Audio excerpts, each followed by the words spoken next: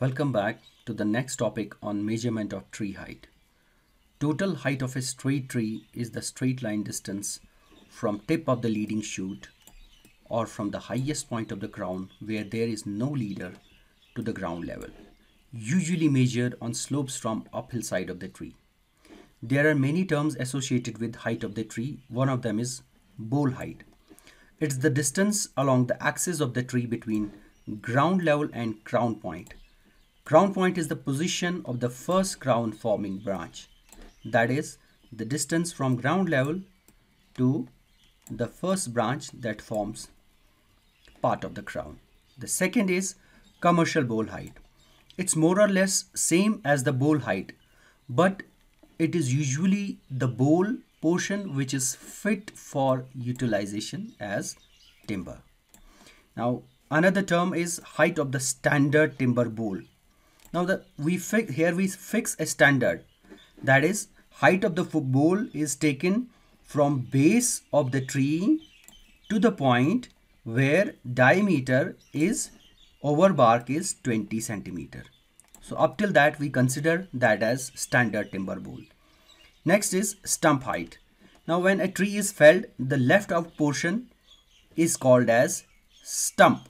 So the distance from ground level to the point where the tree is given a cut is called as stump height. Crown length. It's the length of the crown, the vertical measurement of the crown. That is, if we start from here, base of the crown to the tip of the crown, this portion is called as crown length. Now we have crown height. It's the height at which the crown is placed.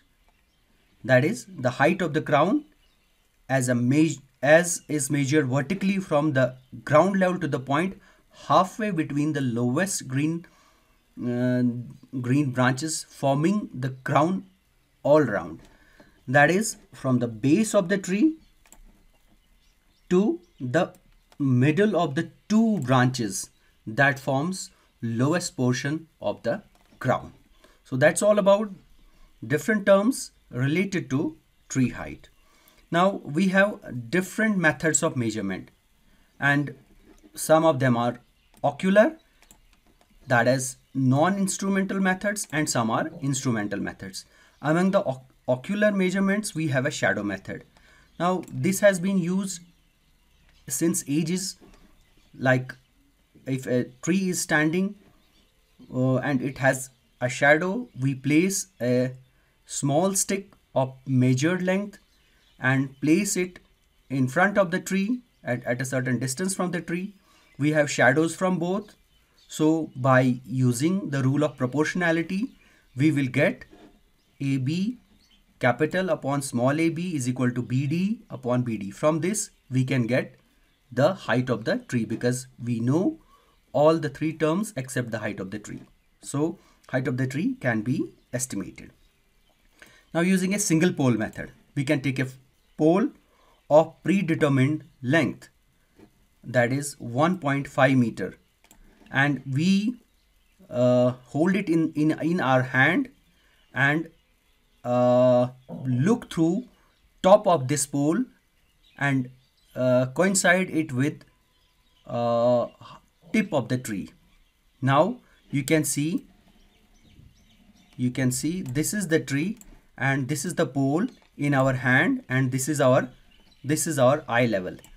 We are holding it in our hand and you can see some triangles are formed, and using the rule of proportionality we again have two triangles, that is bigger triangle A, B and E, and smaller triangles A, capital E and small b. Using the rule of proportionality we have AB capital upon small ab is equal to EB upon EB. So AB can be estimated as EB into small ab upon capital E small b. So we know rest of the things except the height of the tree, which can be estimated using this formula. But care has to be taken that AB, that is we hold the pole at a distance which is equivalent to the distance that you are holding the pole from your eye. That means capital is E, capital C, and AB has to be of same dimensions. This is how we can use single pole method. Now we have instrumental methods. These instrumental methods are very important in devising the different instruments which are used for estimation of height in the trees, in the forest, like hypsometer, clinometer, altimeter, Ebne's level, and improvised calipers. These are based on the principle of similar triangles. Now, what is that? The principle is corresponding angles are equal and the corresponding sides are proportional. Now, what is it? We are holding a Christian's hypsometer. We have this is a person holding Christian's hypsometer in his hand, and he is looking at from the top of the Christian's hypsometer and coincides it with tip of the tree.